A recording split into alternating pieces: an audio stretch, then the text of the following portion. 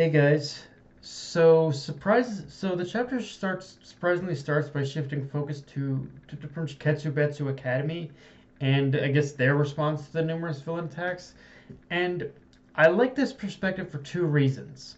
One is the obvious that it gives spotlight to characters who, admittedly, have largely been in the background up to this point, and just through this chapter, I'm already kind of getting a feel for the format we should expect for at least the next couple weeks, maybe, which is that I think what we're gonna see out of as to what the new status quo is gonna look like in terms of story structure here is that it'll be focused on the secondary characters, either from UA or other schools, and just focus on them developing. Whereas Izuku himself is more likely he's still going to make appearances. He's still going to be part of the story, but I think Izuku's involvement in the story right now is going to be more kind of is going to be more secondary now, and him sort of helping is him sort of helping from a distance rather than getting directly involved unless he actually has to. Or at least that's kind of the vibe I got just based off this chapter and Izuku's reappearance at the end. Um, and I know people are also gonna assume he's with he's gonna be with Ketsubetsu now, but I don't think that's gonna happen. I I think based on I think Izuku made it clear last chapter in his letter alone that he wants to keep the people he cares about at arm's length, and that includes those from other schools, and anyone he considers a friend. He's Izuku's mission right now is to keep those people emotionally disconnected from his life. I think that's kind of what he wants right now, because it's, I guess, to him it's the only way he feels he can protect them from from pretty much from basically All For One and Shigaraki and all that. Of course, naturally, I think one of the things we should also expect out of this is that when pretty much Class 1A and maybe even Class 1B makes a reappearance, I think it's more than likely that we're going to see them in the sense of pretty much trying to hunt down Izuku and bring him back to UA. Like, I think that's almost a guarantee right now. Um, Anyway, though, I got off on a tangent there. The second reason I like this different perspective is that we basically see that we see that not only has the average person thrown away their trust in heroes, but they've learned to fight for themselves, as pretty much shown when pretty much Shindo had pretty much offered assistance to basically those like rebels or survivors or something. Like, he offered their assistance, but they said no. We're pretty much not trusting here. We're not trusting. We've lost faith in you heroes, and we're not trusting you anymore. We've learned to kind of fend for ourselves, kind of thing. And and the thing is, it's little things like that that pretty much make me go back to my previous like theories about how the series could possibly end. Because if you remember, I think it was my initial thought. My initial thought was the series would basically end with all quirks being purged from the world.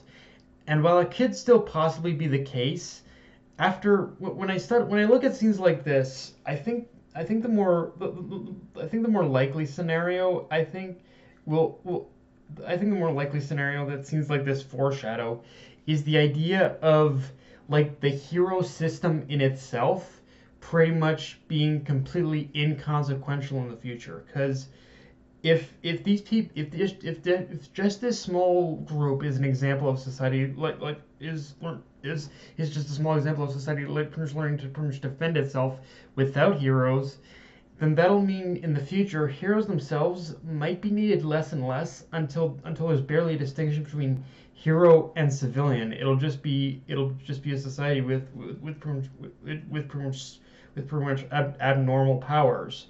So yeah, it's making me think that hero society, like, in the future, might not even exist anymore. Like, it obviously Izuku's gonna be still be known as the world's greatest hero, obviously, but on a technical level, like, the word hero isn't going to be such a pretty much broad is going to be a much more broad term in the it's going to be a much more broad term. It isn't going to be just restricted to like a profession anymore. I think is like the hero profession is going to be dead. I think in the few, but by the time the series reaches its climax, I think. Um, and yeah, even though he did get kind of brutalized in the chapter, it was actually great to see in order to see Shindo again because out of all the characters that are not part of UA, he was definitely at least one of my favorites on just a pure likability level. Like with a character like Shindo, he's one of those that he has this like energy and enthusiasm I jive with, and now that he is reuniting with Izuku, I'm definitely curious how they'll work off each other. But even more than that, with the villain in question being muscular, I've definitely got more than my fair share of expectations for this kind of chapter. Like I'm it's one of those things where as far as this fight goes, I don't expect muscular to be like in order to go down easily, but I doubt that I at the same time I doubt this fight is gonna go the same way it did the last time Izuku fought him. Like I think it goes without saying that if that like the last time Izuku had fought muscular, he practically broke himself in order to he broke his whole entire body just to pretty much in order to just beat him. And I doubt that this time with all that Izuku learned up to this point, I doubt that Izuku will pretty much need to pretty much will need to push his body past his limitation and break himself this time. Like I think it's going to be a little bit more of an even match at the very least this time. Um, Also, just a little bit of a quick comment on the art this week, because for the most part, it was standard fare of what we come to expect from Horikoshi. But every time he did a panel with a close up of someone's face, especially musculars, it felt like Horikoshi went above and beyond to make sure that muscular looked fucking terrifying. Like muscular in this chapter was pretty much definitely was pretty much definitely he definitely gave out the vibe of definitely like a monster for sure. Like this wasn't like this looked like a guy who you wouldn't want to run into on the street or just anywhere. Like he looked like compared to his previous appearance in season 2, he looks like a real like terrifying beast, like someone you should fear right now. And yeah, I'm kind of curious as to what this is gonna as to how this fight's gonna play out, honestly. um Now also now I suppose now just quickly, like going back to that previous thing I talked about with the idea of us focusing largely on secondary heroes. I I I don't mind like focusing on the secondary characters and whatnot, but at the same time I do kind of hope that we don't completely stray away from like from basically not focusing on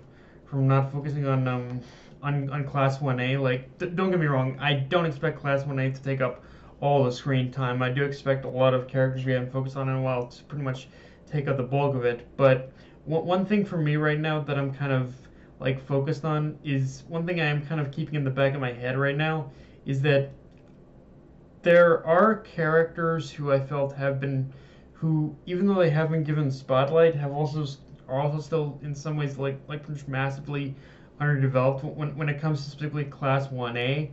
So I'm all for having for Ketsubetsu and so many of these other schools like featured and getting and the students from these schools getting developed.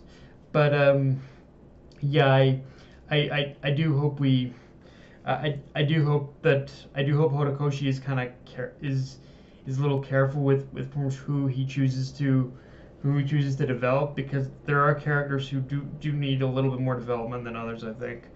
Um, and also just with the idea of other schools getting the screen time now, honestly, let's another expectation I'm having with this right now is let's pretty much get to focusing on as many of the schools as we can. Like I don't know if Ketsubetsu and I forget the other one, but the one I forget the other one. But yeah, let's just focus on as many schools as we can outside of UA, like just before we return to them. Yeah, I know I'm kind of going all over the place with this last part, but yeah, I see the potential in this setup right now, and I'm just kind of laying out my expectation for this. But yeah, guys, that's all I got. Enjoyed the video. Like, comment, subscribe. Follow me on Twitter, Facebook, and Crunchyroll. Dead Knight of an Eye, signing off. Later, guys.